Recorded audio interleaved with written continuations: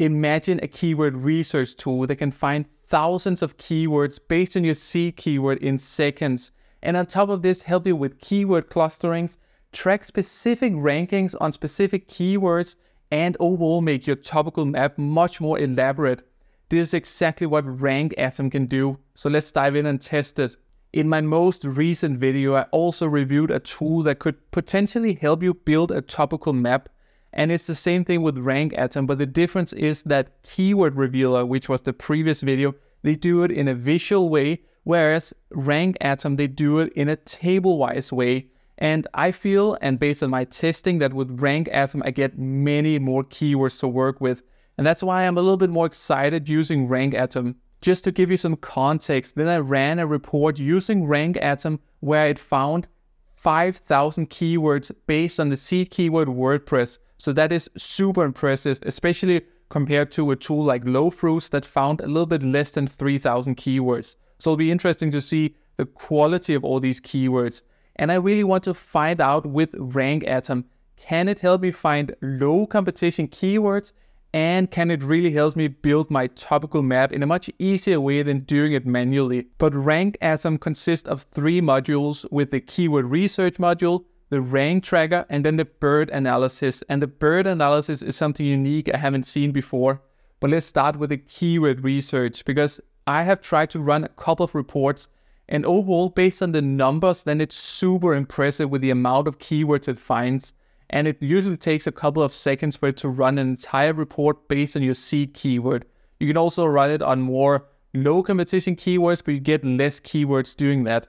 But I ran it, as I mentioned, for WordPress, and I looked through the results and compared it to Lowfruits. And it's clear to me that the quality of the results really varies, because with Lowfruits I get less keywords, but they're much more relevant. Whereas with RankAtom I get many more keywords to work with, but not all of them are super relevant to WordPress in this case. So it's clear to me that they need to work a little bit on their algorithm to make a lot of the keywords much more relevant, which will result in less keywords in the reports. But we rather want quality than quantity when it comes to the keyword research, because it saves us a lot of time that already from the get-go that it has separated all those irrelevant keywords away from our report. But in the report we have a lot of filtering options, and it's basically 2 layers. First, you can filter whether it's comparison keywords, question keywords, or you just want to see everything. And then you can go a step deeper and filter on search volume, search intent, and even topic. And the topic filter is my favorite filter, because this is the way that I can really build my topical map using the topic filter. Because with the topic filter, I can basically filter out all the topics I don't want to focus on and only show the topics I want to focus on. And it's often super easy to take one topic at a time and then add to your Google Sheets or wherever it is that you're building your topical map. And that's the way that I've been trying to do it with RankAtom. And it's really been an easy way of doing this.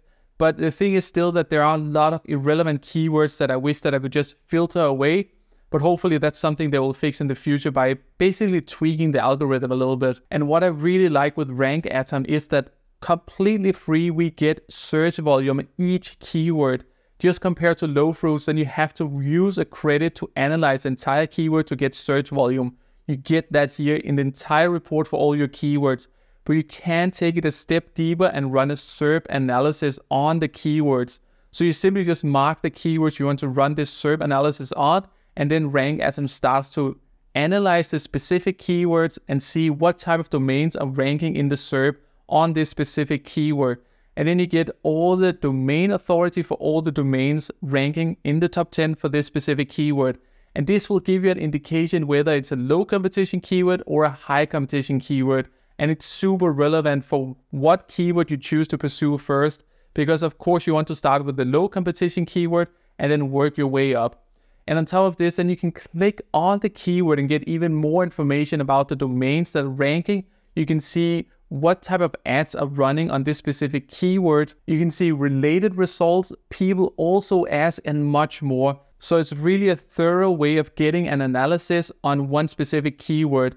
And just be aware, because each time you analyze a keyword, it costs 1 credit. But with the keyword research covered, we'll slowly transition over to the rank tracking module. And this is a very simple rank tracking module. And even though the design is super modern and easy to use, I wish they would have added some more functionality into this, because right now you enter your keyword, you enter the URL that are ranking with this keyword, and then the ranking module will find your rank position in the Google SERPs if you're ranking in top 100, and then slowly track whether you're trending up or downwards. So it's a simple rank tracking module. It works as it's supposed to, but it has one incredible feature, and that is that we can go back in time and see how the entire SERP looked like by using the date function. And that is something I don't see every day, because often then we can see our ranking historically over time, but we can't see the entire SERP.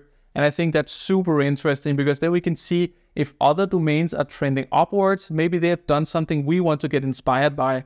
So I think that's really interesting. I hope they will see if they can analyze based on all of this data and then see what is working, what changes has websites done to trend upwards, and then suggest us to do those changes as well. That would really be a game changer. But as mentioned, I hope they will expand this module and maybe make an integration to Google Search Console, so they will automatically find keywords that we could potentially track, but also automatically find the pages ranking for specific keywords.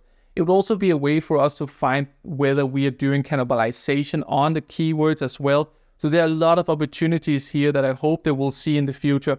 And when you're writing content for a specific keyword, you want to make sure that you're covering the keyword from all angles. And this is where the bird analysis comes in, because the bird analysis is basically a way of seeing your keyword or your question from all angles. So the way it works is that you enter your query or your question, and then the bird analysis will run a SERP analysis and find every relevant content piece to your search query and show you specific paragraphs that are relevant that you need to make sure that you cover. So you get a long list of basically paragraphs that you can go through and make sure that you're covering. But I also found that a lot of the paragraphs were redundant or just didn't make sense. So it's a great module, and I really understand the idea with it, but it's still a long way to go before it's really production ready. For example, I ran a query of how to find long tail keywords, and it showed me that a long tail keyword often consists of 2 words or more. I need to focus on search volume. I need to focus on Google Search Console as well. So it's really showing me all the subjects surrounding my query. But again, there are a lot of fluff in there that they need to basically find a way to separate away, so we only get the paragraphs that we really need to focus on. And it's just a much more productive way of working with the bird analysis. But to answer my questions from the introduction, yes, RankAtom is an incredible tool to both find low competition keywords and to build a topical map. Because while you're building the topical map, you automatically find all these low competition keywords. And I think that's an incredible way, especially when you use all the filters that RankAtom offers. And the way that it finds all these keywords is using Google Autosuggest. And that's why we can get so many keywords. But that's also the reason why sometimes we get keywords that just doesn't make sense at all. That's because of Google Autosuggest.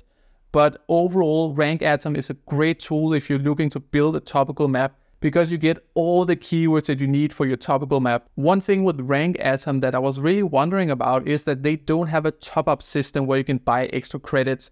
You have to sign up for a subscription plan. And right now they start at $39 where you get 5,000 credits, and that is a lot because it only costs 1 credit to run a report, and then it costs 1 credit if you want to analyze 1 keyword. Of course, if you want to analyze a lot of keywords, then fast you will have to upgrade to another plan. But I think it's a decent start using RankAtom on the $39 plan. For the future, then I know that RankAtom, they're working on a competitor analysis and a website age domain filter, so you can use even more filters in the keyword research phase. And then overall, they're just trying to make the experience of using RankAtom better.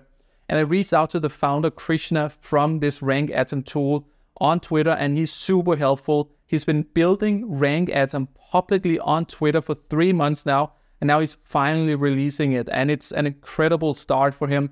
And I'm really curious to see how far he will take RankAtom. But RankAtom is definitely made for people who want to achieve topical authority or are looking for a different approach to doing this keyword research, because it's so easy to both find low competition keywords using this method, but also to build a topical map.